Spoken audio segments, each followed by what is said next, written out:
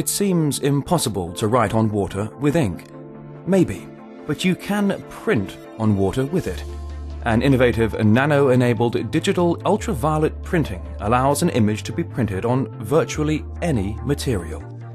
Instead of using mercury lamps, the ink is set with super bright ultraviolet LEDs. They are made with gallium nitride nanoscale heterostructures.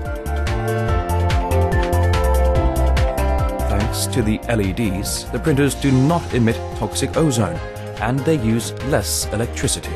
A special cooling system using water rather than air reduces the operating temperature of the LEDs, prolonging the life of the semiconductor. Radiation-free infrared bands keep the materials from heating. This makes it possible to print on all types of material, even very thin, heat-sensitive, or highly flammable material. During ink production, nanopigments and nanoadditives are used. They are obtained in special miniature nanomills.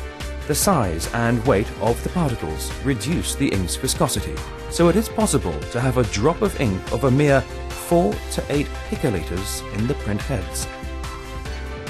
The nanoadditives also improve adhesion to the material, rich in color, more precisely rendered, and highly light resistant.